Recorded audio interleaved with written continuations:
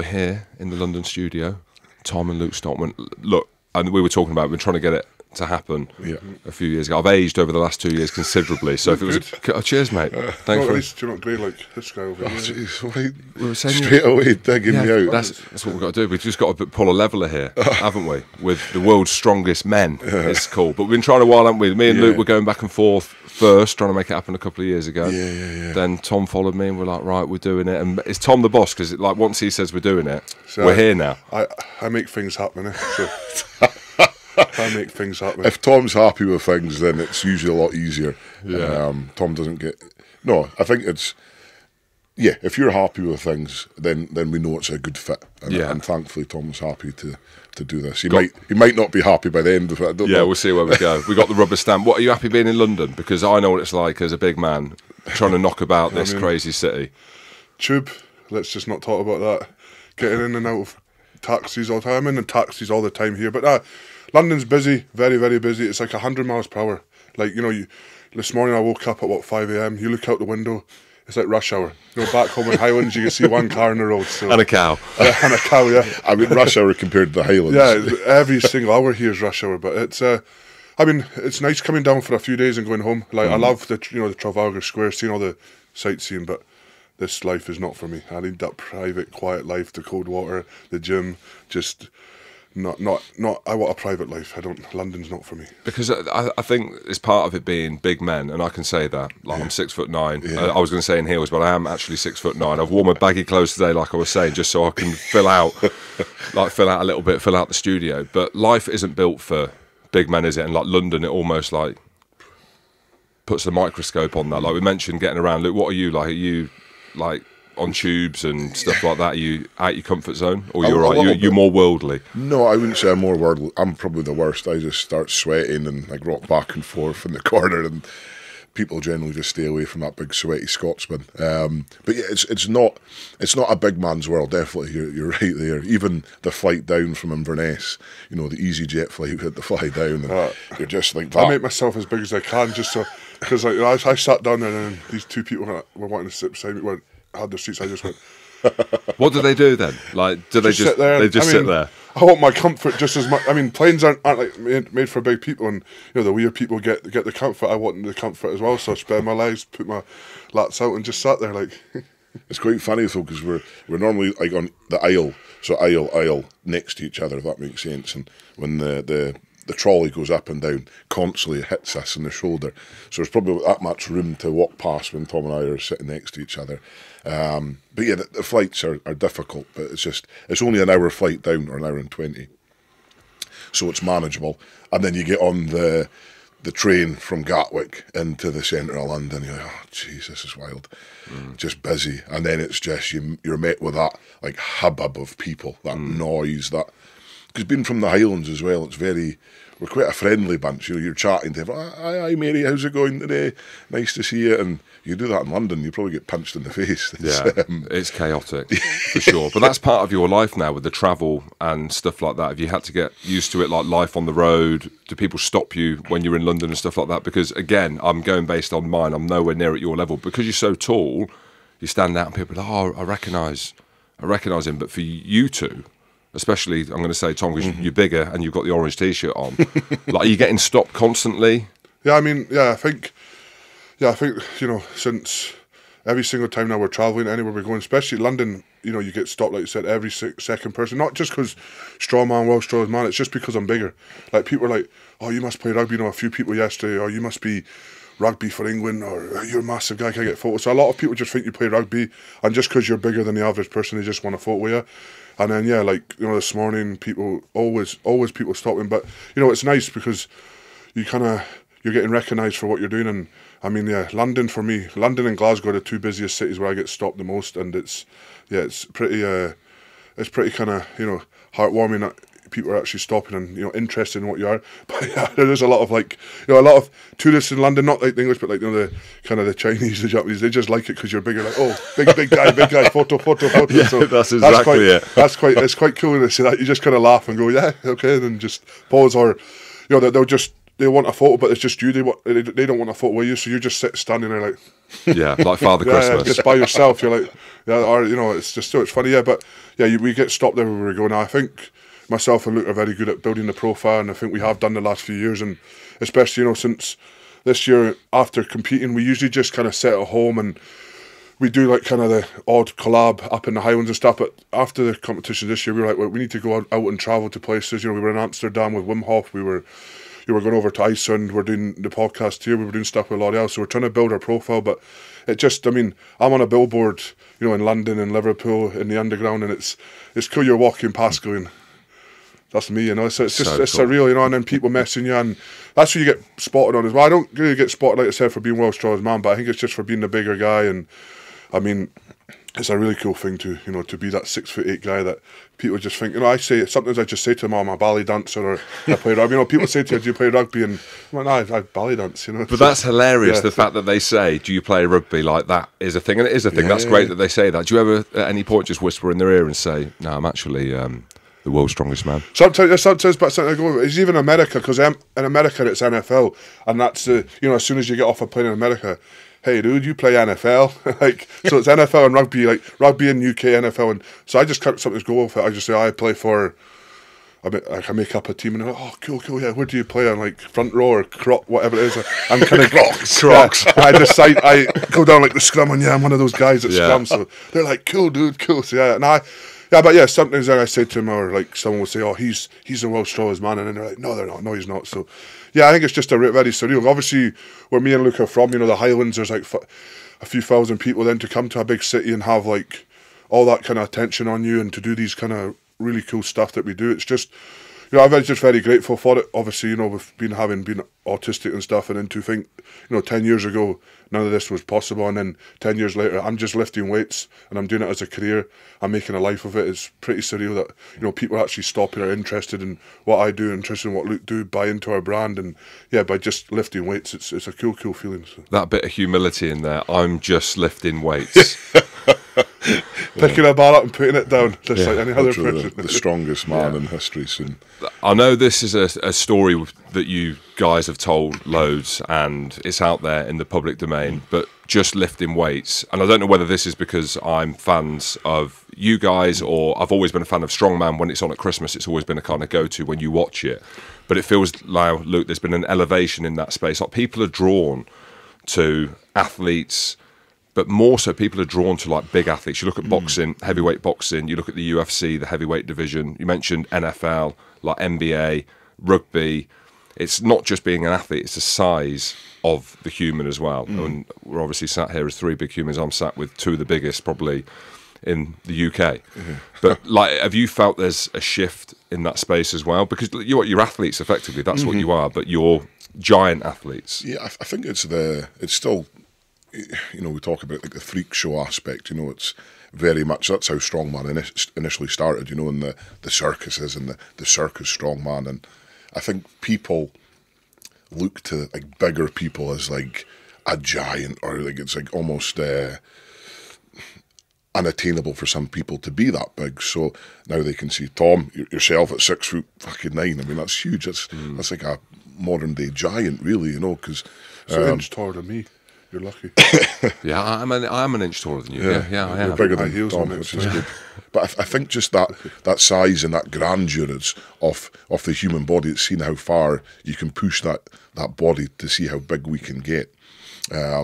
We were chatting about in the taxi on the way over, but someone can come in at 200 kilos and not be a very good strongman because they don't know how to optimise their weight. And it's the same with rugby players. You can have a 160 kilo guy, looks massive, but can't move, he's not agile, he doesn't know how to tackle, he doesn't know how to do all those things. So when you combine everything, size, skill, technique, like Tom and myself and whoever else does, I think that's when it's almost a thing of beauty sometimes, seeing a big guy, oh my God, he can run quite fast, look how strong he is, look how amazing, it's those type of things that I think people kind of warm to. And I like to think that generally speaking, like bigger guys are usually quite nice. In the strongman circuit, we're quite approachable, even though Tom looks like a scary monster sometimes. And makes babies cry. Right. But I think we're quite approachable, and when people come up to, certainly Tom and I, you know, we're very like welcoming and kind of friendly to people, because again, as Tom says, it's a really big kind of honour and privilege that people take the time to come up and ask for a photo or have a little chat, and especially now, you know, about mental health or autism and things like that. That's what really kind of stands out. And just because Tom's 6'8", I'm 6'3", and you know we're pretty heavy, doesn't mean we're anything different. But I don't know. I think it's just that stories of old, you know, like going back to the gladiators and that kind of.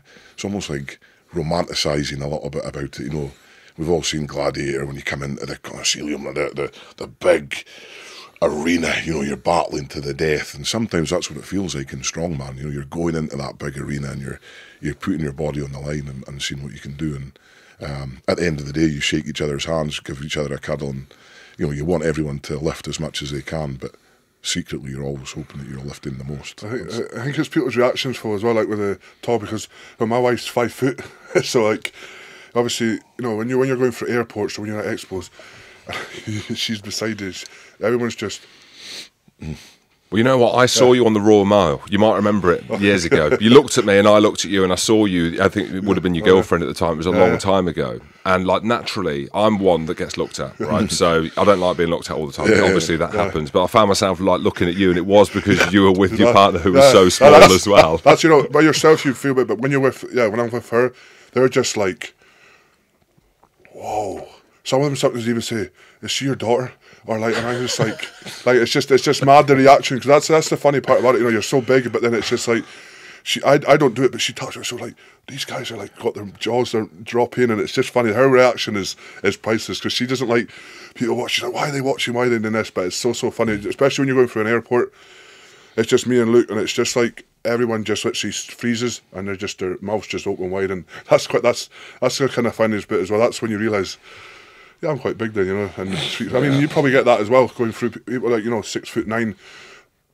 Yeah, it depends what mood you're in. Like, if I'm in a good mood or like high energy or whatever, that it's fine. But I think the difference is with you guys is that you're using your size and using that to like the utmost, like in probably the best arena, if we use that analogy, like there is. You know, like some people are tall or they're big, but they don't, or they've never had the opportunity to use their size. And that's one thing I wanted to ask about, like looking at the stuff that you've done online, seeing like interviews with your dad. Like, he's not big, is he? Like, I want to say he's not big. Like, he's not 6'3", 6'4". He's not 6'8". He's average. He's average. He's an average man. Like, and I get this all the time. Like, how the hell does a mum and dad up in the Highlands produce two humans your size? Have you worked that out or not? No, I don't know. A couple of tall milkmen about. I mean, even our wee brother's 6'5". So there's three of us. I mean, and like one of our sisters is, you know, taller for a girl as well. So yeah, I mean, is there a throwback gene? Because for me, I mean, mine. You might laugh about this. No word of lie. You mentioned like Chinese people and Japanese people taking pictures. I'm a quarter Chinese, and people are like, "Where's the quarter Chinese?" I look down at the little boy. Now that must be the only thing, because she's on the snow. But it's a throwback. So my sister's 6 foot, my brother's 6'6", my half brother's 6'6", sorry, and it's hilarious. He looks Chinese, and people think, "Oh, you're taking the piss. You're almost being racist when you say it." I'm like, no, genuinely. And then I've done a bit of research on it. So there's a throwback gene in Shanghai where people say, "Oh, Chinese people are notoriously small," which they are, but. The tallest basketballer ever was Yao Ming, who was 7'8". Tallest woman's Mongolian, which is effectively China as well. So there actually is a throwback. But with the Stoltmans, is there like a Viking gene that's kind of nipped in there? We came, our dad on our dad's side, it was Polish and German. Well, that's something. So like, and dad's like cousins, relatives in the Polish side. They were really tall, so a lot of the guys were like 6'6", 6'7", and on the German side as well. Some of them are quite big brutes as well. So I think that's probably where it stems from. And then on our mum's side, our cousins on our mum's side are all 6'3" plus as well. So it's a notoriously quite big family. So it's in there. It's in there. Yeah, there's something that's kind of, I don't know, made us. We need to look and see if we've got any Chinese in here. But you don't want it. No, you don't want it. Without being horrible, but it ain't the best to be. It's a concoction of Yeah, nationalities. But I think it's just that mix, isn't it? So if you're mixing nationalities and races and stuff, there's going to be something that's going to hopefully kind of pop up, and it could have reacted a different way, and we could have all been, shorter and maybe really smart. I don't know. Maybe that would have been easier. I don't know if we were all dead intelligent. Wouldn't have been as cool though. No, it wouldn't. Yeah. So I don't know. Yeah, but it's quite a notoriously, like, our family on the Stoltman side and then our mum's side. So there's a lot of big fuckers about. I don't really know where it came from, Phil, but there's, like I said, a lot of big people in our family. So none as big as you, I don't think. Our cousins. There's one cousin we've got on my mum's side that's 6'9", 6'10". Okay. So he's big, and I'm just like, where did you get that from? Either because again, his siblings aren't the biggest, but must just be a secret gene somewhere down the line. So. Yeah, because when you look at the strong men, like I know there's a few. I know like Thor would be about Thor, your Brian Shaw, size. Yeah, so I mean, they are. You can be 6'7", 6'8", but they're not much bigger than that. They're probably historically, Luke, more your size, which is what, 6'4", 6'3", 6'4". Yeah. That would be perceived before as the optimum size of a strongman, right? Yeah, and it's kind of changed. It's kind of with whatever, over the last few years, it's changed to becoming more of a tall person. But then you go back a few years ago, Alexei Novikov, Ukrainian strongman, he's 6'1". 6'1" and one of the lightest as well. 6'1" and one of the lightest guys in the World's Strongest Man, and he won World's Strongest Man. So, but he was moving quick. He was like a quick mover, very quick, very explosive, and he optimised. It's what we go back to starting what we said before. It's like optimising your strength, your weight. So Alexei's maybe 130, 140 kilos, but he optimises it so well. He's been training since he was 8 years old doing strongman. His granddad made all his strongman equipment and stuff, and he optimised every kind of ounce of strength he had. But then on the other side, you've got the likes of Hafthor, from Iceland, who's 6'8", 6'9", huge. And I remember a few years ago, he was sat in these type of chairs, and you just couldn't see the chair. He was so like gigantic. It was ridiculous. Like I see Tom all the time, and I know he's a big guy, but like Thor, I think that time was probably 200 plus kilos. Yeah, because that's when he's leaned up now, obviously, hasn't he? But he was just huge. And same with Brian Shaw. I remember seeing Brian Shaw take his top off for the first time, and I think we're in Botswana. I just come from the oil rigs. I had to fly straight out to Botswana to compete in World's Strongest Man. Brian Shaw takes his shirt off when we're going through event familiarisation. Fucking hell, man. What am I doing here?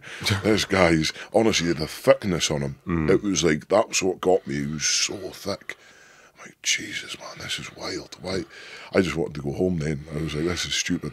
Thankfully, he wasn't in my group, so it wasn't too bad. But yeah, in years gone by, it was more the kind of 6'3", 6'4", like Mariusz Pudzianowski. Yeah, I remember him. Yeah, as well. Is he Polish? Was he? Polish, yeah.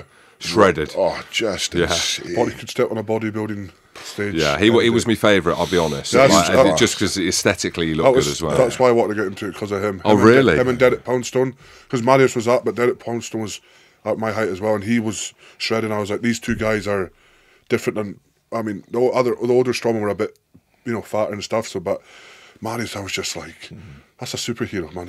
The abs, he was crazy. He was a right showboater as well. Yeah. He was pulling the anchor and chain one time, and everyone else was doing it two hands, and he did it one hand, and he's posing to the crowd with that boy. But you imagine like competing against that. You're like, God, this guy's doing it so easy, and it's so hard. It's like the psychological games he played with everyone, the charisma as well, and the awe around him. So it was cool. And then you go back, to the earlier days with John Paul Sigmason.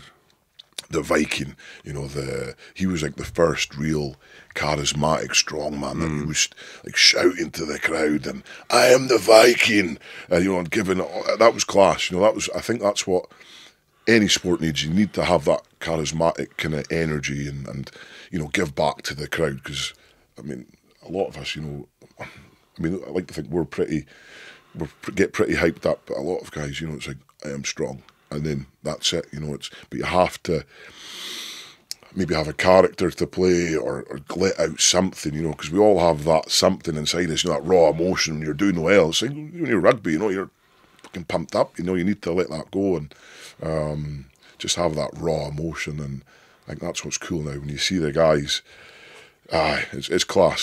For me, that's what I've fallen in love with when I see it. And I love, and it's easy to say the gladiatorial aspect, like rugby, NFL, them kind of contact sports, but because of the dust, you know what I mean, and the dust, and you're picking up the stones, and you're dragging shit about that's like heavy. There is a gladiatorial like feel and kind of look to the sport that you're in. So to play that like fucking come on at the end, I can't imagine the feeling and the adrenaline you must get, especially when you're at the top end. So if you're winning it or you're close to winning it, and you're competitive like in that space, like the feeling must be something that is probably unexplainable, and then winning it as well. Oh, it's, you know, they say it's like the release of dopamine when you win something. So that's why like gambling is so addictive. It's like winning is so addictive because it gives you that, I'm invincible. You're standing on that podium, like Tom winning World's Strongest Man twice. I got in a couple of podiums, Europe's Strongest Man World Tour finals, and that elation you feel, you're like, I could do this all the time. But it just, it's almost like an outer body experience, isn't it? When you do it, when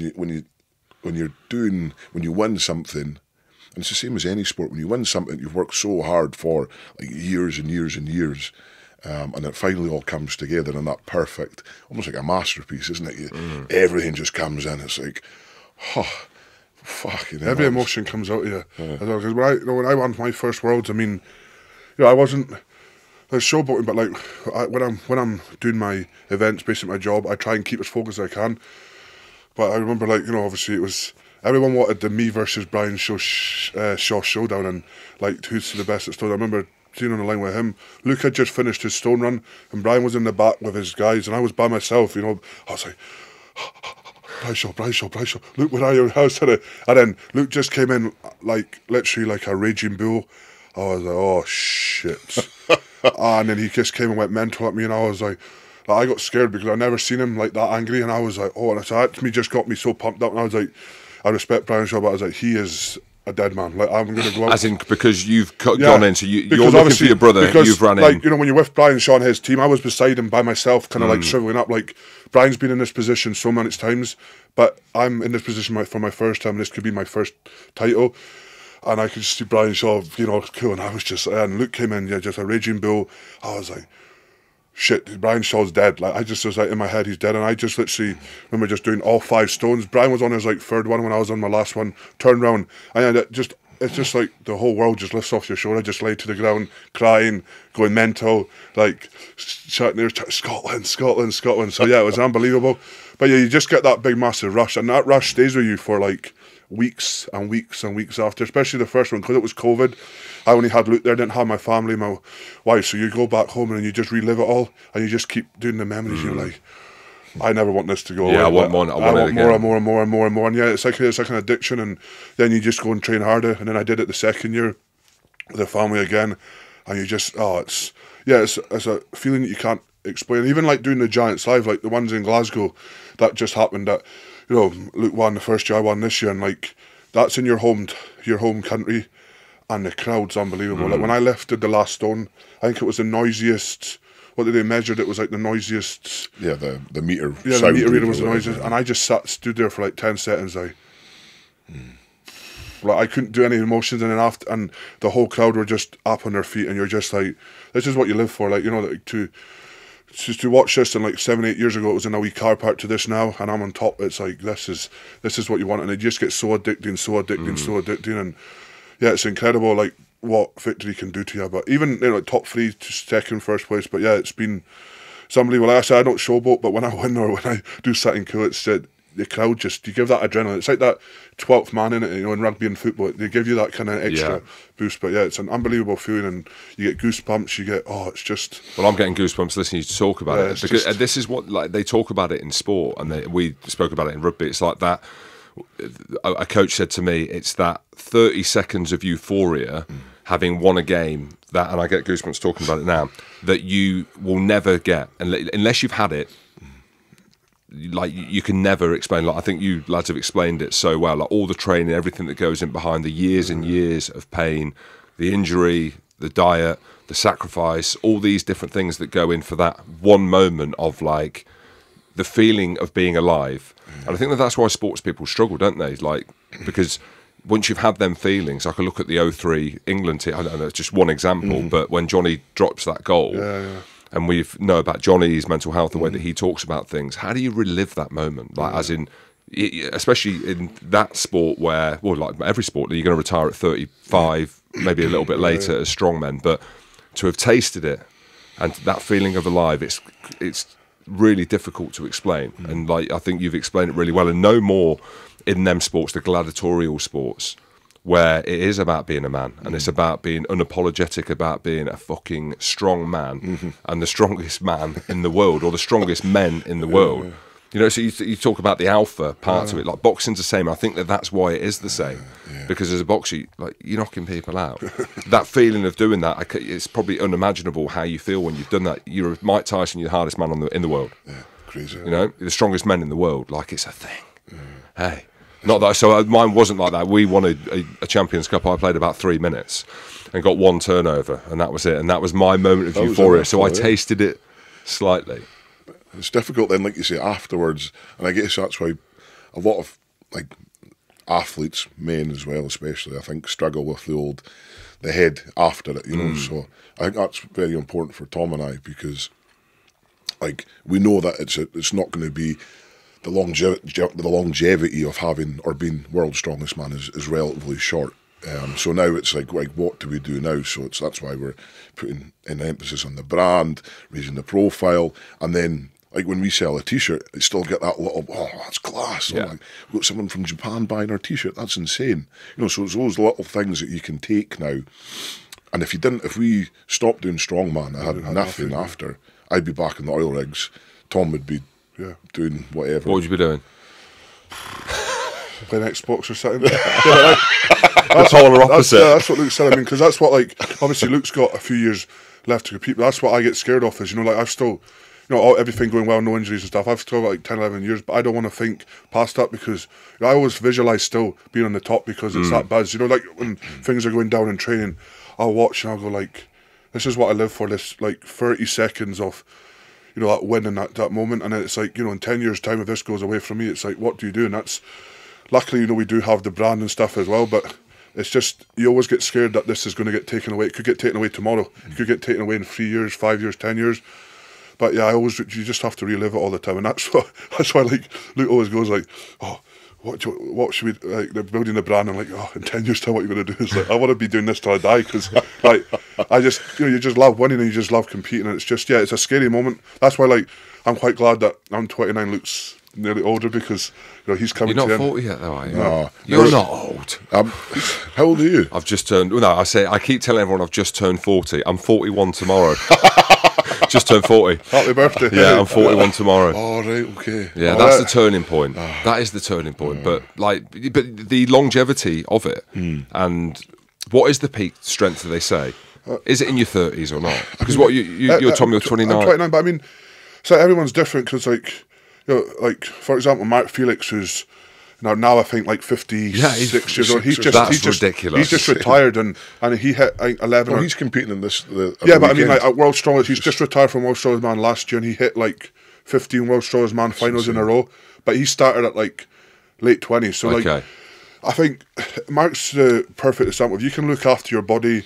And I think, like, you know, anyone that sees Mark on the street doesn't think he's 56 years old or whatever he is. But like for myself, I want to be able to, like, even if I'm not at the top at World Strongest Man, I still want to be doing the sport till I can't really kind of do it. But like, you can't really put a time on your career, because for me, if you put a time on your career, it's just, you're just gonna get like, you're just fighting for that, you know, that day to come. You're just waiting for that day to come. For me, it's like, I'll just keep going unless I get injured or a doctor tells me to stop. But I just want to keep, because this is why we do it. We love lifting weights, we love competing, and we love performing. And yeah, the business side's good, but I'll always want to do something to perform. But I think all going good, I want to be here till I'm 50, 55 years old, and you know, win World Strongest Man at 55 years old. All right, guys. Yeah. A walking stick. Oh yeah, I'll have a walking stick, but I'll still be doing something. But yeah, it's. I think I always look at Mark Felix for, like, when people ask me this question, like, oh, I'm 40 years old, I'm too old to do strongman. Well, look at Mark Felix, he's 55 years old, and last year he was still, you know, one of the best at deadlifts repping in the world, and he's the best at like the grip stuff, and he's a 55-year-old man. It's, you know, it's bonkers how he can still keep up with the young guys and, you know, the best in the world, which is nuts for me, because most 55-year-old men are retired and, you know, just, or Fucked. an office job, fucked, basically, So. How was it for you for giving up, like, the rugby and everything, and, like, you experienced that high, like you say, in the cup, but then what do you get from now? Is it like the podcast, doing your presenting and stuff? Do you get a little bit from it? A little bit, Yeah. a little bit. Just a little. Yeah, the World Cup being close to the Gladiators pitch side, that gave me the biggest buzz because I was there, and not that I've experienced winning a World Cup, but you're there with like-minded men, and that was the biggest void for me. Was you're in a testosterone-fueled brotherhood environment, and then it's gone, and. Like listening to you chat, Tom, about thinking about the future and something like that. Not that I'm here to give you advice, but one thing as a rugby player, you knew that your career was going to be short. You know, I got to 34 and I limped to 34. I was fucked by the end. Destroyed my thyroid, had a broken rib, was injections, painkillers. So I was a dead dog. I would have been put down. But the one thing that I wish, and I did it towards the end of my career, was I enjoyed the moment. Whereas before it was always about like, what's next, here we go, which is a sports man, woman's mindset, isn't it? That's what you do. What is next? I'm on to the next. Whereas I made sure that the back end of my career, I didn't have music on before the games. I'd look up in the stadium. When I played for Scotland, I made sure that I took in the energy and the atmosphere because I remember Jason White, you might remember Jason White played in the back row for Scotland, number 6. Like he said, it'll be gone like that. And when he said that, I was like, you know, you're right. And then it was gone. And you never replicate them things again. Like, you just don't know. I've got kids. I'm lucky enough to have children, which is obviously amazing. But I think as a man, as an athlete, as someone who loved the contact, loved the physical, it was gone and I was fucked. So it wasn't as if, like, I could still do it.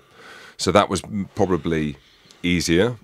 There isn't, like, you don't replicate it. Like, I've got a watt bike. You might have seen it on social media. I'm posting some stuff. You two would be unbelievable on that. The watt bike. But that's my go-to. Like, I smashed the watt bike. I love doing I'm going to say weights. I love doing a bit of weights as well. But I think that's why, like, so lucky to be a high-level elite sport. But the sadness around it is that It's going to end. it's going to end. Like, you're not like an accountant or a lawyer, or you're in that. Not that you get the same thrill, but it is going to end at some point. Because just what you're saying now, like not listening to music. That's what I actually stopped putting my headphones on for these competitions. I always like walk out now and soak in the atmosphere, soak in the crowd, soak in the, you know, the stadiums. Because I just breathing like I'm competing here, and like I only ever put like music now on at the side of me and just listen. But I've stopped listening to headphones and take every single thing in. Because like you said, this moment could be, you know, go in a minute, and you want to be able to like kind of hear the crowd in your brain and kind of see the lights and stuff. So yeah, I kind of started doing that now. Is like the last few competitions, just headphones away and really enjoy being there because you can, like I said, it can go in a heartbeat. So you need to enjoy every single moment. So yeah, well, the psychology part wasn't there either when I played, and like you see you guys doing like who would have thought Wim Hof 15 years ago would be someone now.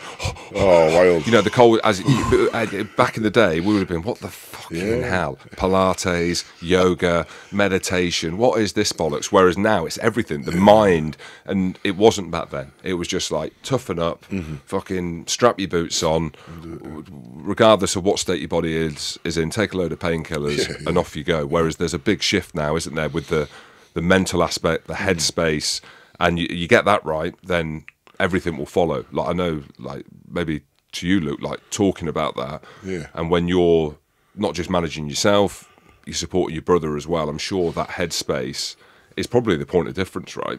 Oh, definitely. I mean, that's you know, it's a combined effort between Tom and myself. You know, we kind of made that decision to look after ourselves mentally.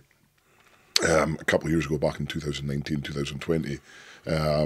You know, we decided to speak to a clinical psychologist. Actually, I knew this doctor, Amy, and spoke to her and said, "Oh, Amy, you know, I think Tom might benefit with some help from you." And she said, "Yeah, that'd be brilliant. Love to help him." And you know, just with there was like a mystery event, and Tom struggled. You struggled with that a little bit, didn't you? And so she said, "Yeah, I'd love to talk to him. That'd be great." And she said, "Oh, what about you?"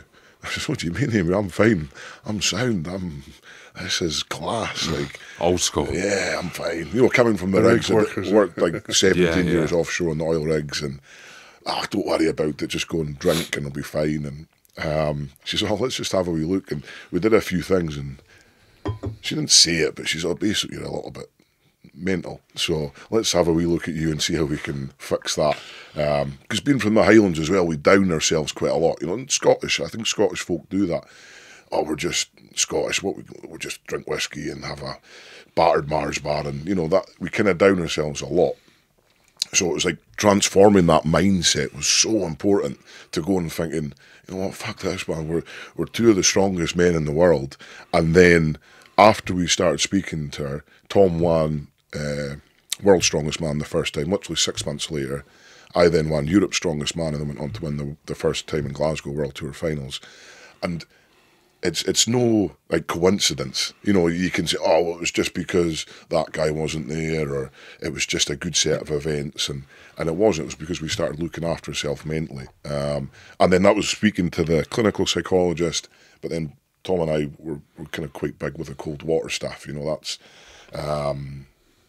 that's massive, and a lot of people say, oh, it's just a fad or a phase and all this stuff, but like we've been doing that in the cold since we were children, but just not realising, you know, how yeah. fucking happy it makes you. You know what I mean? You go into the sea, like that's our summer holidays. Our holidays was spent, so you got Invergordon, and then maybe 40 minutes away there's a place called Embo, Granny's Healing Home, caravan park, you know, so we didn't go away and like out to Spain or anything like that for a long, long time. So when we were younger, we went to there, set up a tent, went in the sea with mum and dad, and you had the best time. You're always buzzing. You got to blow up, you know, the lilos, you blew up that and like went in the waves, and I'm like, fucking hell, that was class. And then you're trying to like, you're almost trying to go back to being a kid. You know, you want, oh, I wish I was a kid again. So happy, it was so easy. And things can be easy, but you just got to let this kind of, the old noggin go sometimes, don't you? And for me, going into cold water in the morning, seeing a sunrise and like being reconnected with like Mother Nature, and like I get to connect with Mum. We lost Mum back in 2016, so she was like the biggest kind of thing for us. But now I get to see her every morning, and I'm chilling. I'm like, oh, hey Mum, how's it going? Have a wee cry in the water, laugh, get angry, get to do it with Tom. You know, we do the cold water after the training sessions as well. Tom comes to the beach sometimes as well, and it's just a nice way of being reconnected to that kind of little inner child, you know, that little mischievous child. Oh, I'm going to throw some stones. That's fun. You know, doing those type of things. And there's so many ways. Now, like you said, you know, maybe 10 years ago, and I'd be the same. Probably 5 years ago, if I was speaking like this 5 years ago, I'd shake myself and say, stop being a fanny, Luke. What are you talking? Cold water and, like I do a thing on a Thursday night. I go to a yurt with a group of guys, some women, and we do chanting. We do like mantras and drumming, and like it's wild. It's like we chant and you know, so it's like it's almost not feeling the air. You at that point, yeah. It's the Scottish Wim Hof, man. I'm just like, there's a good brand. There's a good brand in Wim Hof. Yeah, so Luke Hof. Luke Hof. But it's just realising that there is a lot of others like these type of like mantras and chanting and all that. They've been going on for tens of thousands of years. Like predates, you know, like the shamanic practices and stuff. That predates any religion. You know, it's been there for so long. So why wouldn't it work? You know, the vibrations, you talk about the vibrations. You know, if you got someone drumming, like you're like, whoa, you go into a trance-like state. That's why I think when you're in a crowd, you know, when we get into a crowd and you get in, people are cheering like so loud, you're like, oh, and you feel that adrenaline, that can spike you. You know, music as well. Yeah. So why can't it be? Why can't we just do things like that? But yeah, 5 years ago, if I was wearing a big poncho going to a yurt on a Thursday night chanting, I'd be like, what are you doing, you maniac? But it's breaking that stigma down, I think, isn't it? It's because it was an issue, like burying our feelings and not talking about it, and just like when mum passed away, a week after I went straight back out to the rigs and started working, because I was like, oh well, that's what mum would want, like start work and be fine. And you know, I would be, you know, in the shower, sitting in the shower offshore crying, and that's not okay, you know. And then you go down at work, oh, how's it going, guys? It was a good day today, and go to the gym, and you would never open up. And then that's when, you know, maybe drinking too much, self-sabotaging and all those things related with grief kind of came to me. And I wasn't doing mum's memory a justice by doing that. But now, hopefully, you know, wherever Mum is looking down on us, I hope she's smiling and think, that's my boy, he's a wee bit mental, but I still love him. Because she was a little bit mental, wasn't she? Mum was like... She was the definition of mental. Yeah. She was into her tie-dye stuff, and like, she was like a gardener, she plants sunflowers, and now every year our dad plants about 7,000 or 8,000 sunflowers along his wall, you know, as like a memorial to Mum every summer. So you go into Dad's garden, it's like sunflowers, flowers, it's like, pwah. And those things are nice, I think, because again, we live in quite a mad world. It's like, buy, we need to buy this, buy, and we get caught up with all this kind of material stuff. And sometimes it's just nice just to go for a, like when you're feeling in a shitty mood, like going for a walk along the beach or walk in the woods or a walk with your kids or whatever, that kind of sorts you out, clears your head. So why can't we be doing that a little bit more? Or, like, seeing a sunrise is pretty cool. Yeah, exactly. And people, like, it's trendy, you see it all online, but it is a fact. Like, when you actually dig into it and you look into it properly, not that I've done these things of walking around in bare feet and stuff like that, but there's stuff that I think are interesting. Like, I'm a big believer in the cold therapy stuff, like the saunas, the training, which, again, like, people before were like, oh, you know, training's just for people who play sport. Yeah.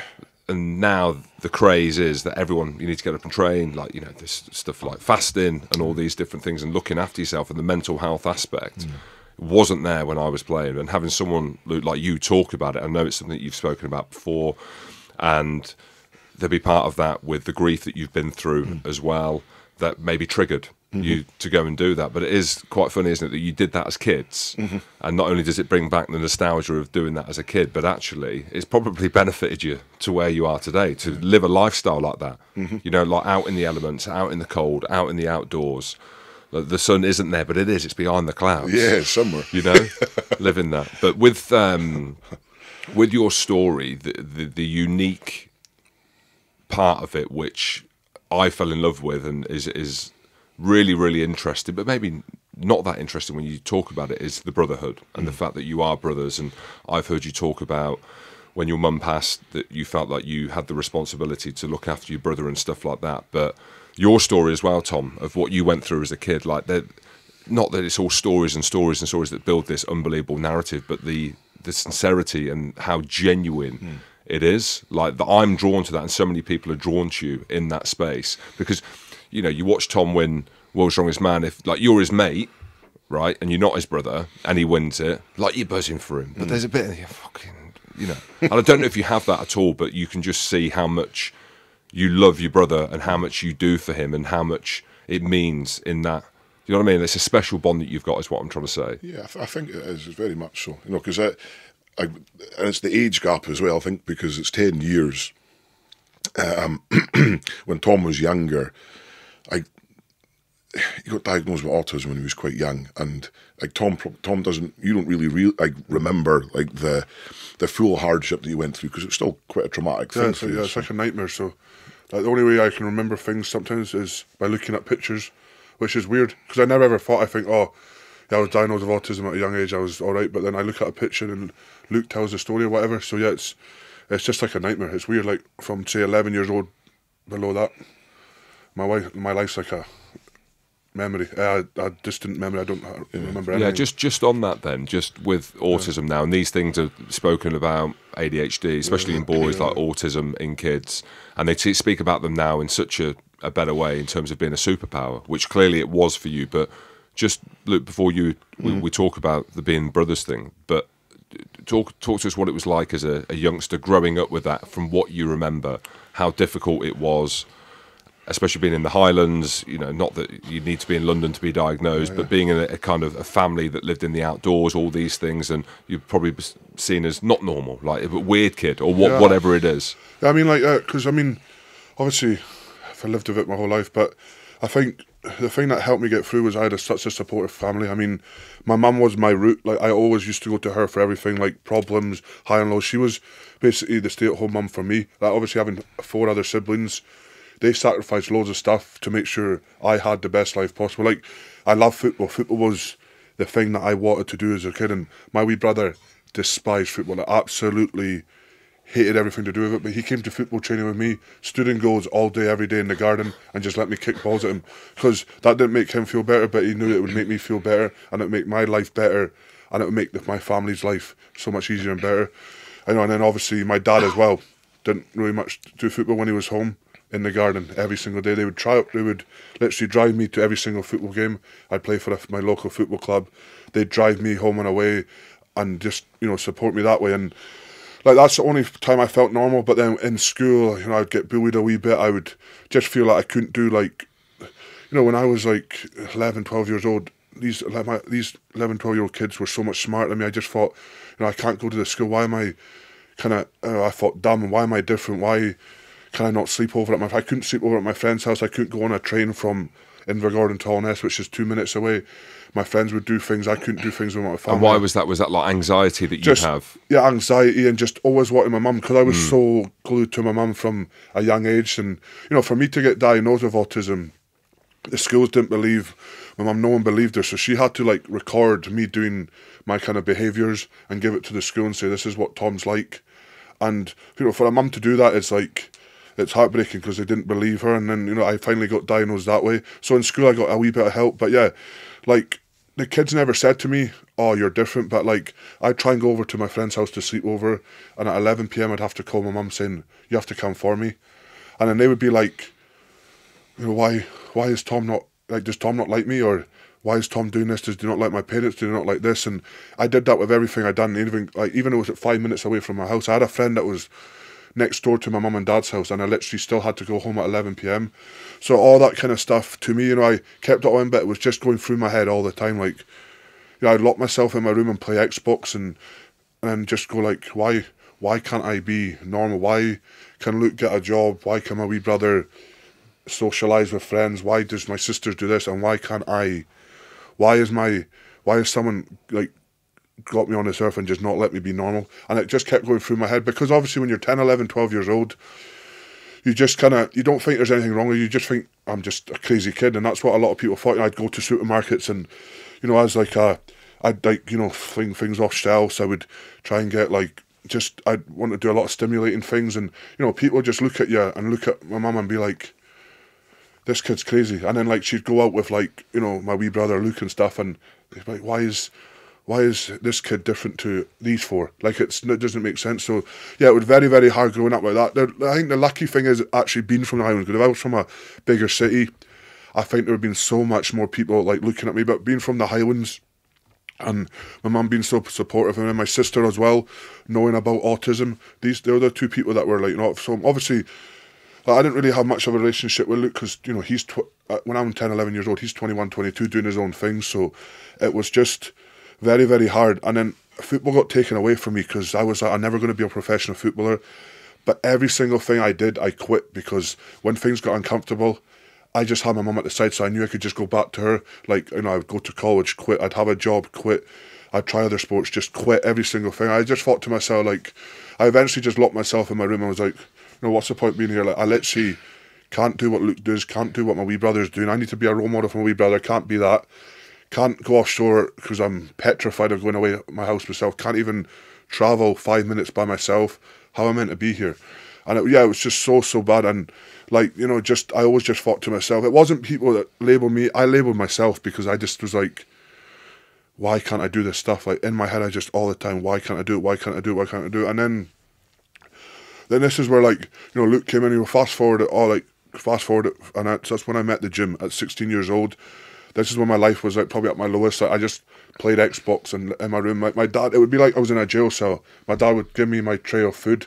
I'd shut the door, eat the food, play Xbox, do that every single day from, say, like, at 9 a.m. till 7 p.m, 8 p.m, go to sleep, wake up at 5 a.m, switch the Xbox on, repeat. And then that's when my mum had a concern of, like, saying to Luke, you have to do something with Tom here, because, like, football's gone, there's nothing. And then this is when Luke took me to the gym, and, a 16-year-old boy, I was like, oh, fuck, like, there's never, like, he's massive, he's coming, oh, like, Tom, you have to come to the gym with me, like, come on, and him being, like, 26, 27 at the time, he knowing about the gym. But that was my worst hit, because I had, like, you know, going into the gym, seeing mirrors, seeing big guys, seeing girls, and I just thought every single person was staring at me. It's like I was in a big hole getting sucked up. So I had my hood up.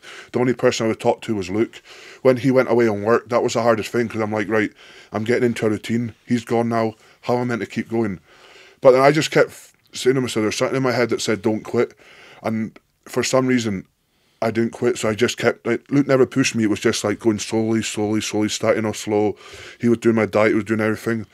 And then we started building a relationship that we didn't really have. And, like, you know, for all the gyms to me, it brought us closer as brothers. And that's the most powerful thing, because, like, I didn't realise going to the gym would help me with my autism, would help me mentally. I didn't care about it physically. Physically, I was capable of, you know, within a year of the gym, I was, you know, improving so much. It was up here. I didn't realise that going to the gym to lift iron would help me talk to people, would help me open up, and not strongman, would help me tell people about my autism, would help me change it from a label to a superpower.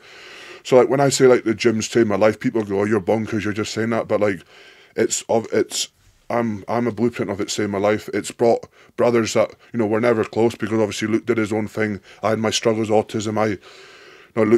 Luke was working and trying to do his life, to then come together and have the best bond in the world, to then have a business together, to travel the world together, to do all these things. That's the only thing that I cared about, was like, wow, Luke's actually took so much trust in me. And it was like a big thank you, like, my mum obviously wanted me to be happy. Before she passed away, she wanted me to be happy, and just strongman. She didn't say, I don't care about strongman, I just want you to be happy.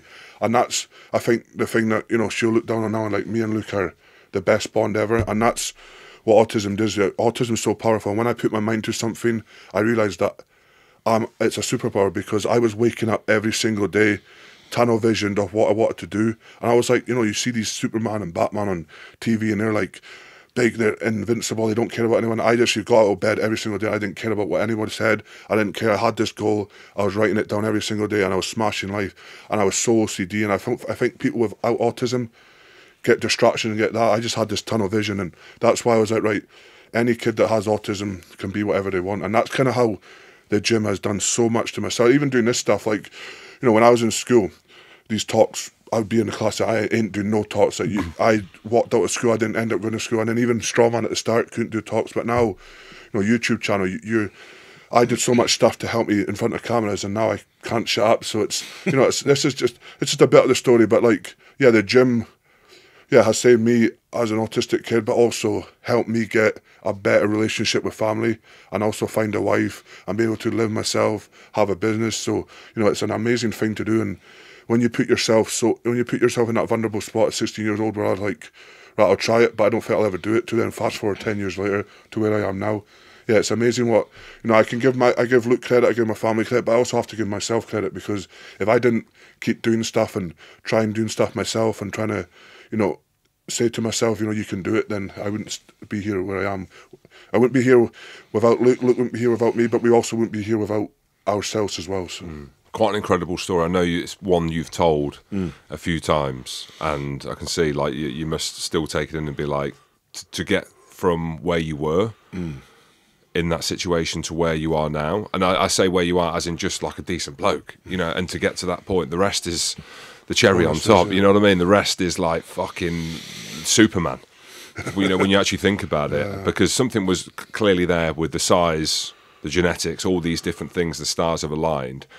But especially now, like, being a kid is tough, being a parent's tough, because kids are so different now, aren't they? Whether or not, they have dyslexia or ADHD or autism or things that are perceived as not normal. Like, I've got 4 kids, like, my lad's like me, I can see. I don't want to put a label on him, but he wouldn't be under the normal bracket of sitting still. I suppose it just shows there's 2 things. Like, one, clearly is exercise. We've spoken about that. But family and surrounding yourself with people that see the best in you. You know what I mean? See the best in you and could be able to drive that. And that's what I mean, the story of the 2 brothers that are the strongest men in the world. Do you ever sit back, Luke, and think, fuck? Oh, every day, man. You do? Yeah, every day. That's why when I go for a swim, and it lets me reset and kind of be thankful for things, because this isn't it's not a normal thing.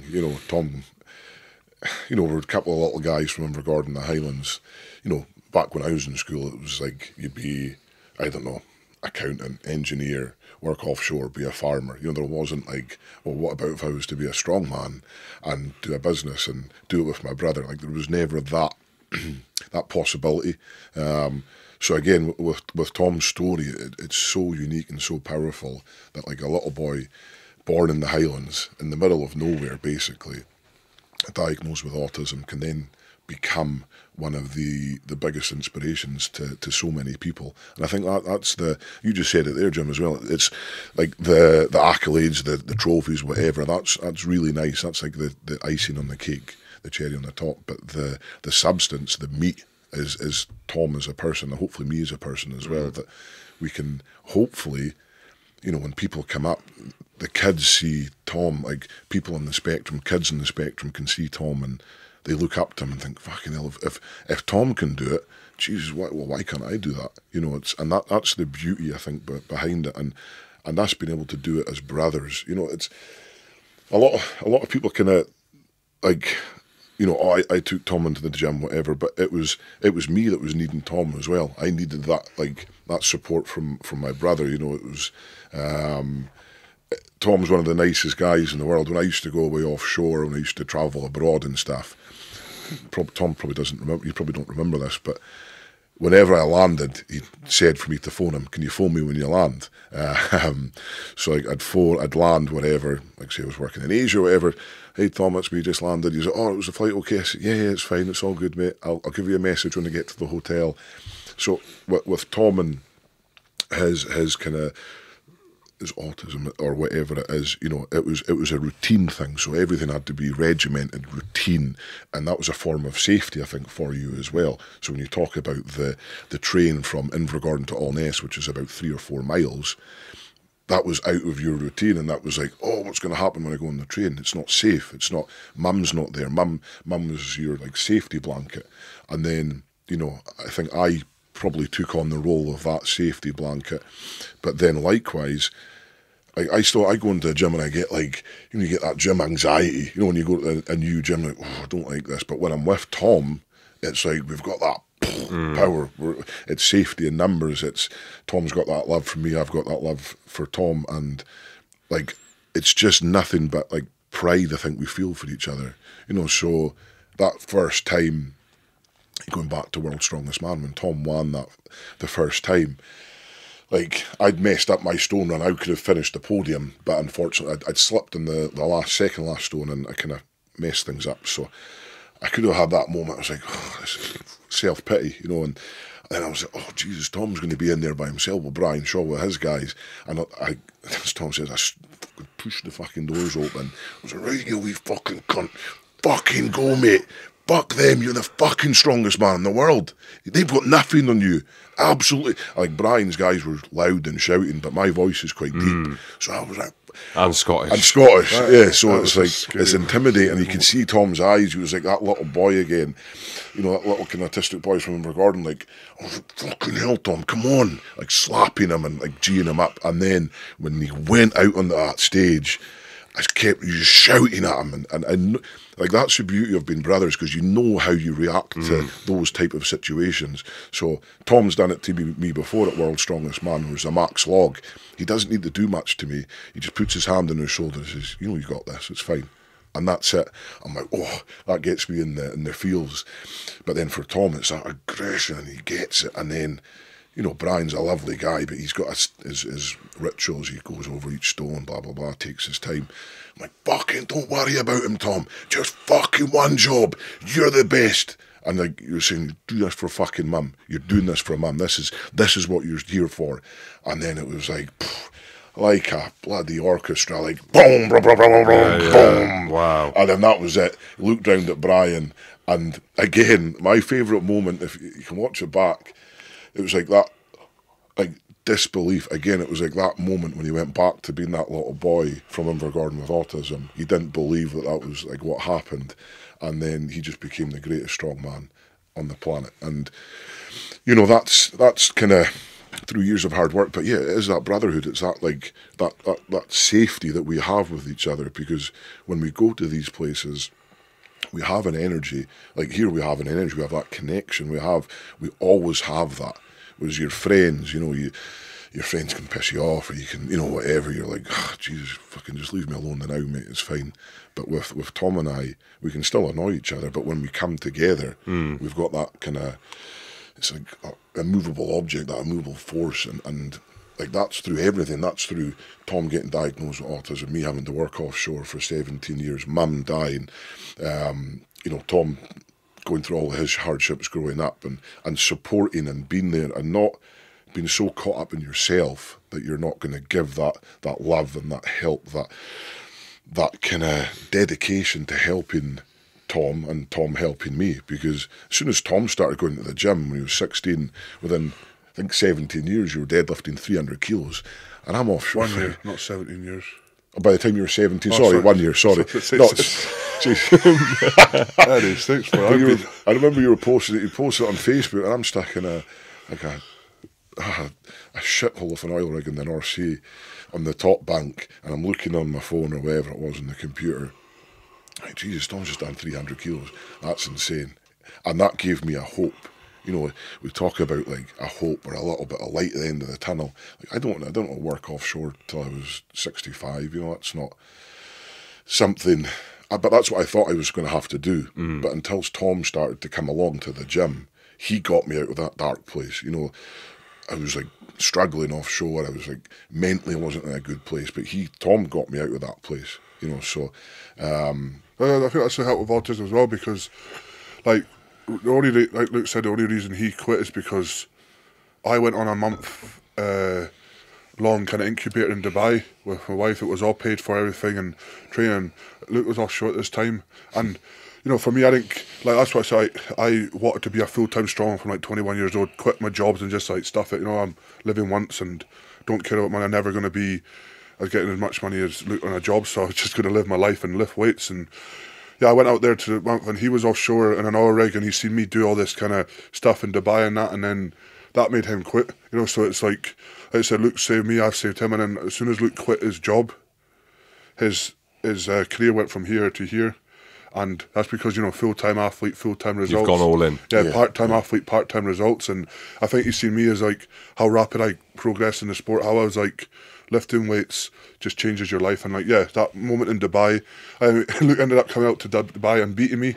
And it was just like, and as soon as that happened, it was just like we both just went full-time and bang, the results happened. So, like he didn't want to just stay offshore, because he could have stayed offshore all his life and, make really good money. But he just realised it's like, look at the opportunities Tom's getting at this, and he quit his job and we both did it. So, we both, like I said, help each other, support each other. And Luke's been here for me, but yeah, I'd be here for him. And I think I helped him in that decision of getting offshore, because it could have just been me that went full time and he could have went part time and still had these decent results. But he would have never won Europe's Strongest Man if he was still on the oil rigs. So that's kind of the power as well, that he won Instagram story. It was mad fun, honestly. Yeah. I remember being offshore. It was on the Alba North platform. That was a horrible job.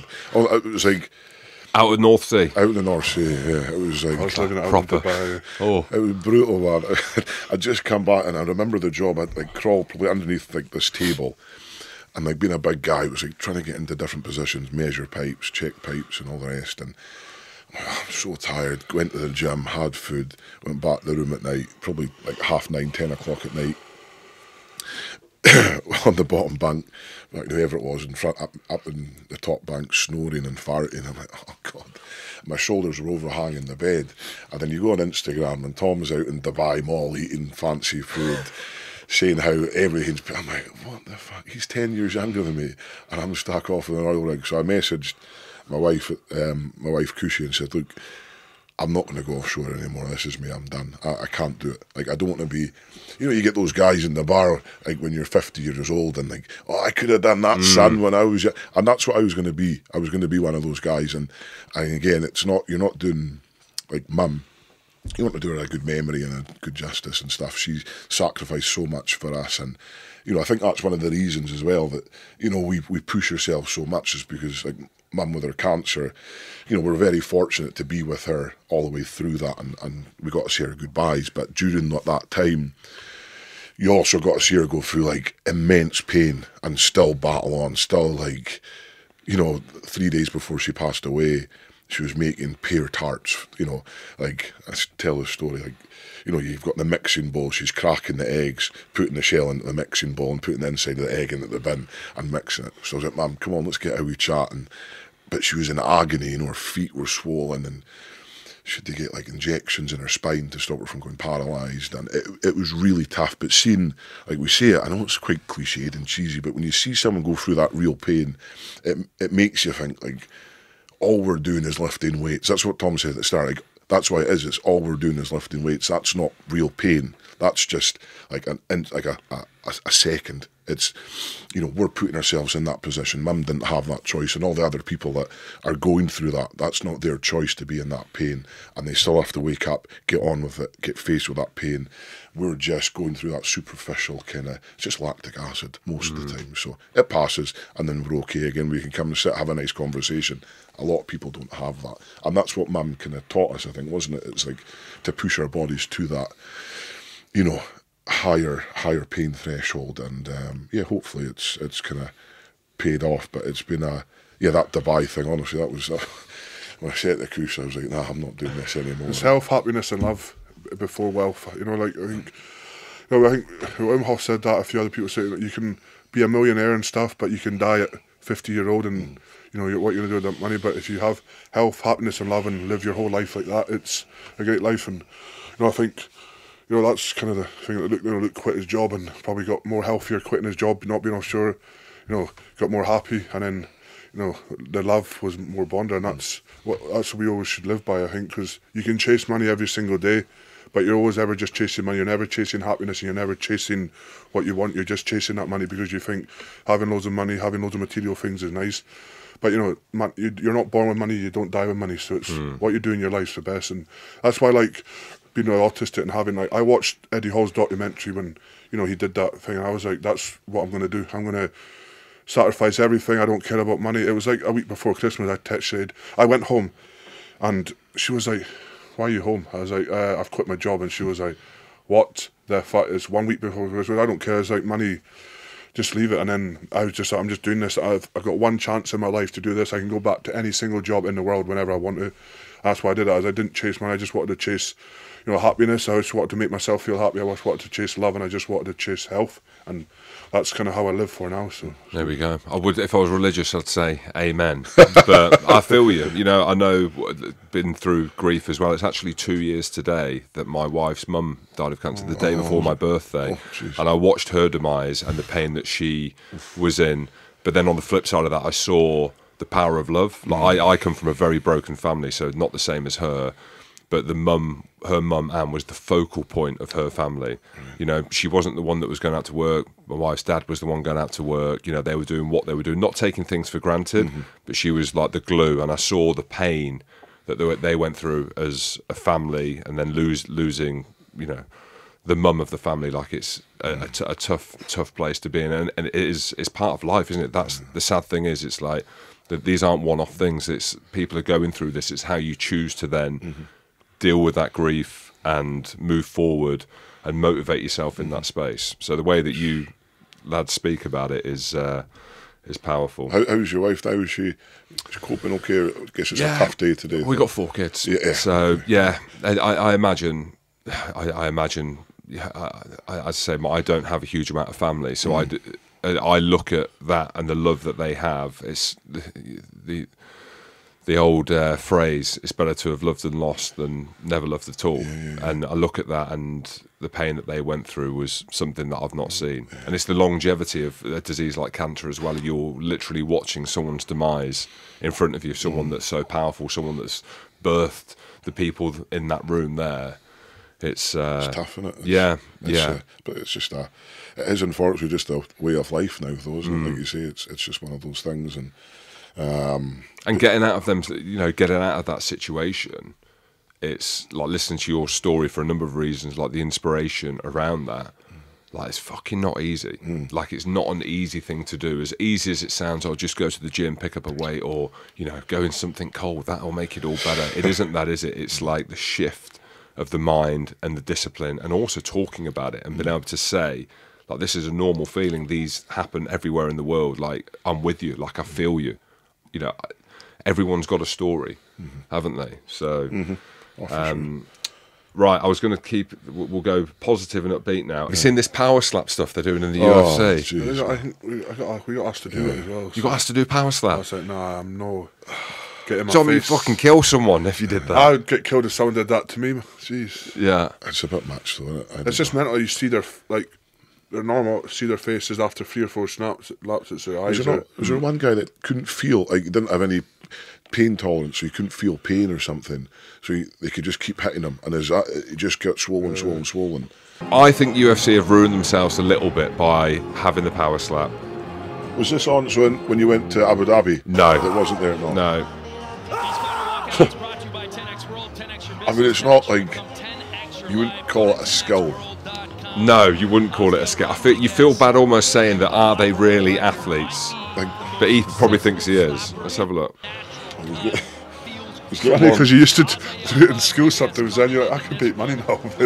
Well, that's the functional movement, isn't it? It's the rotation. Yeah, Look, he doesn't look like an athlete, does he? is that cotton wool? Yeah, in you his have ears? to. Perforated. See, that's my nemesis. So after rugby, I need surgery on my eardrum because of getting So I've got half my eardrum missing, so I'd have to put cotton.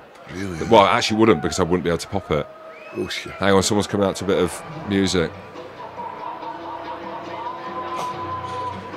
I mean, They've got some sponsors, look. how do you Death Row. Origin. how do you become a professional slapper? Wow. Face slapper. Yeah. What are you? I'm a professional slapper. I've been. Right, How sport. big it's got for But shoot it to the back. Do you think it's a they just volunteer? They must get a bit of money. Professional record of So, hang on, let's have a look at his weight. He's the #1 ranked middleweight. He's a middleweight, so it is done on weight then. Okay, it's fair. I mean, Monster. Or Monster sponsor? Energy love it, don't they? Jeez, They don't care. anything.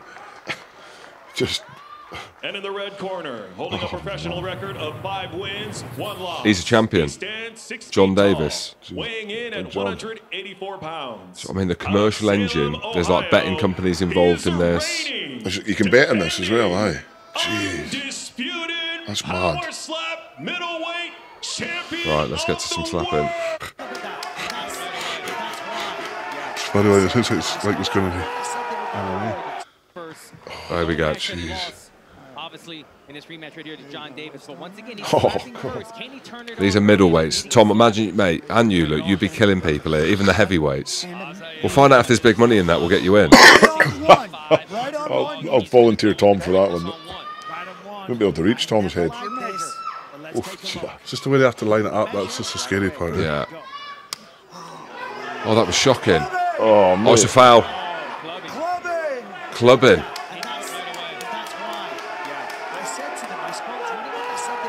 You know, Michael Bisping's commentating. Is he? Yeah, he commentates on them. Oh, oh, you can hear it. Yeah. You can place, you can think about it. Oh, yeah. There have been a number of these fighters. 1 point clubbing. 1 point clubbing. Oh, so you hit him with the like Right, let's see if there's a knockout. Better than perfect. That was just a bad slap. I don't know. Just a bad slap. We'll have a look at one more. He wobbled away first, but yeah, he's already. We'll watch this one and then we'll can it. He's been wobbled. And he can go for broke right here. Remember, we do Focus. 5 rounds. This has to be a. Oh, yes. Yeah. Oh, that He's was nodding. good. He knew that was good. That was He's nodding. Oh, Oh, gosh. oh my days. Swollen already. One slap and his face is deformed. Oh, gosh. Oh, Oh, my word. I'd The rather brain. box than do that. That's what I mean, you would. Like, at least.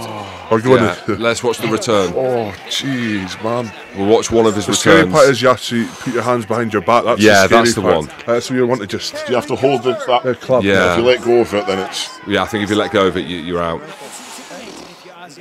That's the scary part, having you. He's still dizzy, man, after that.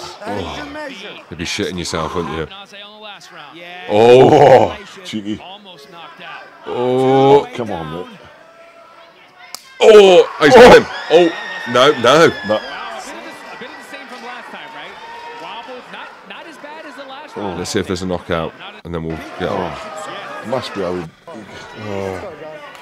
Getting some motivation in the corner. Having your face open and just letting them hit it. So Power Slap follow me on Instagram, which is like I think it's quite cool. Have they reached out to you to do a? I'm waiting. They might do now. Now we talk about it with you lads. Big Tom and Big Jumps power slapping. Oh, here we go. He's going to knock him out on this one. He's taken them well. Continue to do that. Oh, he's gone. No. What's keeping him up? It's crazy because Now, the Islander boys. They're made differently, aren't they? Let's just see if someone gets knocked out. Oh yes. We'll watch this last one. I keep saying the last one. On them. He's being dusted down. That's mental, isn't it? 3 slaps in his face is like... Slow-mo. Jeez Louise. Cut up and everything, eh? I've actually looked at the highlights. I haven't watched a full, what do you call it, a fight. A slap off. Would you like grow your nails really long? They must look at the nails, eh? They But must you be. would do. A certain. Right, last one. There's a countdown. Look, this is round 5. 20 seconds. 20 seconds. Imagine Mark Felix getting you across the face, eh? So, I mean, if there's money in this, maybe, Luke, as you age and you get into the 40s, if you're not as strong, fucking head to Power Slap. I hope their clothing will do better. Just slap and run. Someone's going down here. He needs a clubbing foul coming from John Davis to really have a shot. Right on 3. He's Right really- on 3. That's your measure. He's going down here. No, I'm just telling you Come on. what we need to happen if Azael's going to win. Oh God. You better place it correctly. No. We'll leave it there. Brutal. But the UFC, obviously Tom Aspinall won Yeah, the the interim fight, yeah. belt. I don't know if you saw that. Yeah, I did, yeah. What an athlete. He's unbelievable. From a broken leg to his lowest in his career now, achieved his goal. Unbelievable. Shows you, isn't it? Sport. He's phenomenal. Yeah. But like we're big men. Yeah, he's the same weight as me. Well, believe it or not, I'm 118 kg. So he's probably your height, Luke. Right. 118 kgs. What an athlete. Yeah. Unreal. Right. Oof, yeah. What am I putting in? What's your greatest highlight? There's that one. Look, the 2:21 Luke Stoltman British log record. I do that. That's a bit of hype. That was Sadrunas refing him as well. Right now. We need that clean to be as efficient as possible. So this is COVID, isn't it? Because there's people virtually on your own. Yeah. Is that better being on your own or not? Head looking up. No, I prefer in a competition environment. So this is 221 kilos. With those shoulders and triceps to knock out. Lift. There was a bit of a lag between the Big referee, weight now. Big Z, and 220 he was in Lithuania. The Wi-Fi's a bit out Here there. we The go. Highland Let's go, Life. Luke. Clean's And easy. a Scotsman hold the record. And what a lift there. Easy. Yes. Get out of it, pump that lad. So you've done there for the log lift Don't often see this from Luke. 200 and what's that? 21. 221. And what was the record? Before it was 220 kilos. So you broke the record there. So the UK record, the world record is 230 kilos now. Yeah. So it's just got broken 2 weeks ago. yeah, 3 just weeks at ago. Glasgow. 230. Did you do that or not? Yeah. So this is 9 kg. It's only, difference, it's not- only a couple of bags of sugar in Yeah, it. exactly. It's nothing. Come on. Easy for the big boy, eh? Yeah. Easy, mate. But yeah, hopefully next year when the shoulder's back to like 100%. Yeah. So when you do that, right? So if you've done 221 there, or you know it's 230, like surely at home you bang in, or you're going to try at home a few times, right? So the most I did at home was 228.5. Oh, okay. Which was above the world record by half Yeah. a kilo at the time. So again, it's kind of building confidence. isn't it? That is the hard thing about world records, because realistically you only get kind of one shot, and that one shot could be the one. So like when you do like world record attempts, you never ever train the world record. So like, you know, when I was doing my Atlas Stone world record attempt, it was at 286. I only trained to 260 because you know when you're training at 100%, your body could just collapse, and you like, you know, when I did the 286, I did it once and it was the easiest I've ever done it. So you never ever, no strongman ever goes for the world record in the gym. Like it's just because, like I said, you know, you're exerting yourself at 100%. You've never done that weight before. You could do it in the gym, your body could collapse, you could never get it ever again. Okay. And it will just get harder and harder to build up again, build up again, really? build up again. Yeah. So it's almost like the stars need to align in that one moment. Yeah, I think so. It's, I mean, everyone's different, but most people don't do that anyway, do they? So like, yeah, I mean, it just depends. And sometimes if you're having a good day, you want to give it a little tickle. My Glasgow Stoner, so Tom Stoltman Stone Run. Do that. That's cool. Do the Brian Shaw one. That's a year ago. Atlas Stones. The fourth one. This one. Yeah, winner takes it all. Let's have a look at this. Takes it all. This was my first year. World's Strongest Man, the tune. This is it, man. You hot? Where's that one? I watched this one. This is Sacramento. This was warm. Was it? Really, about 40 degrees. I remember this one because this is where you were chanting as well. Big Brian Shaw, man. Good lad. Really nice boy. Is he? Really good guy, yeah. He's class, he's a... Look at the size of Tom. The big curls in him, man. Nobody lifts stones better than Tom Stoltman, but it's a hot day. Because for a tall man, this shouldn't work, or not? This should it work? It's easy because they're higher up. Yeah, longer limbs and a bit taller. Look at the speed of that, man. Fucking maniac. Brian's just on his fourth. Oh, Looks round. So what was that? Was that the winning? That was, he knew he won it. Yeah, so I had to win that. Whoever won that stone run would win World's Strongest Man. So that was it. That was the moment. Yeah, so that last stone was 210 kilograms. So yeah.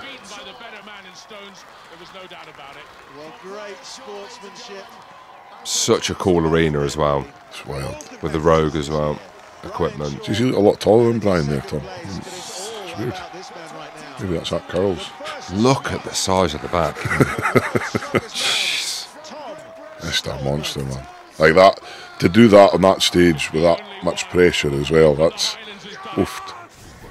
And that's that feeling you were talking about, that euphoria. Boom. So is it heavier the last stone? Yeah. Because it's shorter stall to put it on? No, they're all the stones are the same height. Okay. It goes from like 120 to 210 at World's Strongest Man. So it's like the heaviest stone run you'll do is at Worlds. So I might have to go. You've got 120 at home, haven't you? yeah, easy, mate. Come up. Yeah.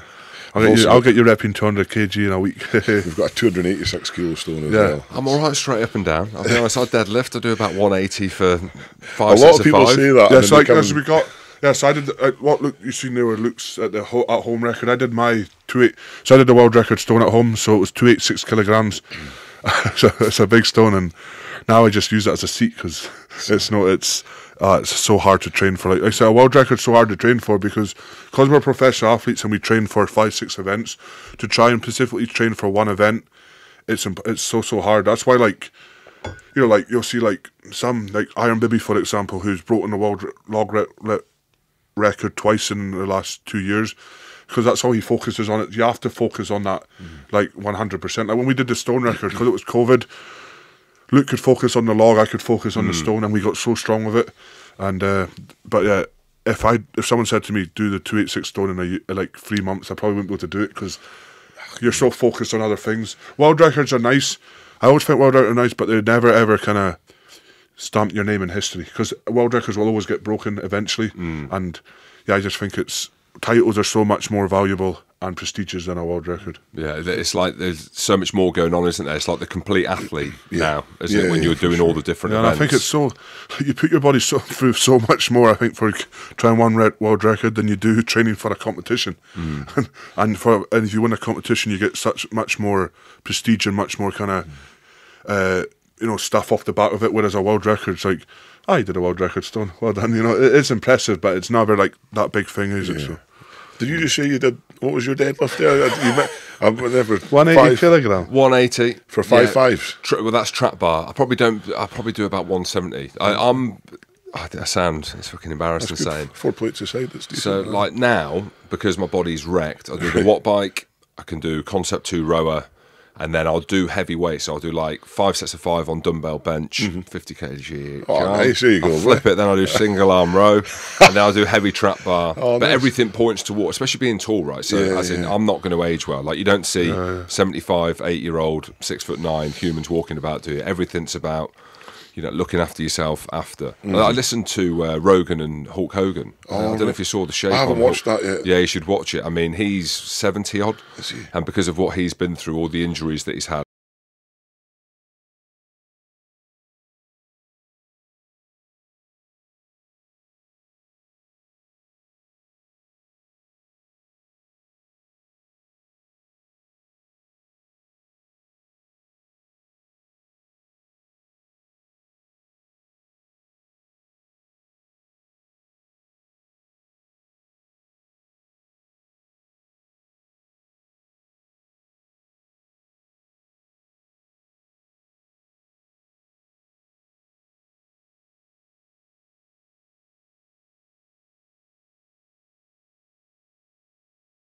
Dorian Yates.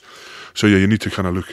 That's the most important thing, isn't it? Like look, Ronnie got like what surgery and a disc in his back. He's like, yeah, buddy. Yeah. 1 week later, yeah, buddy. I know. Yeah, so he loves the life, but it's Just adapting your training to your lifestyle, isn't it? Yeah.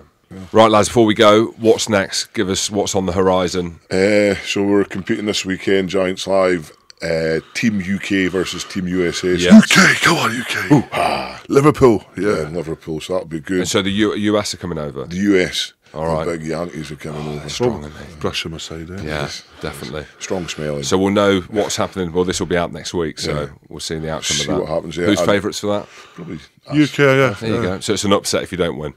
Yeah, probably. I hope Right. so. I mean, world's strongest man. Yeah, of course. And No his brother. pressure. And his brother. So yeah, we've got that, and then just trying to busy. We've got maybe a documentary coming out soon. Hopefully, Maybe, or Netflix. Definitely, yeah. So Definitely. we've been filming for the last 4 years, I think. So before Tom and I started winning things, we were filming with some guys. They followed us around. So it's like Joe Rogan saying, "Imagine your life if a documentary crew had been living it." So we've Done it.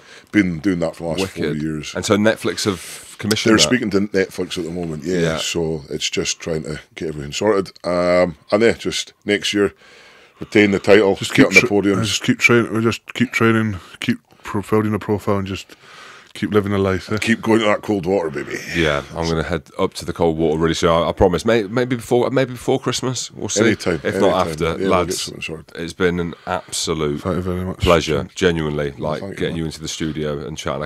I spoke to you for 2 more hours. So Yeah, it's wild. thank you very much. Thank you very Thanks for much. having us, man. Cheers. Thank you. Cheers, and good luck over the next few weeks. Thank you, man.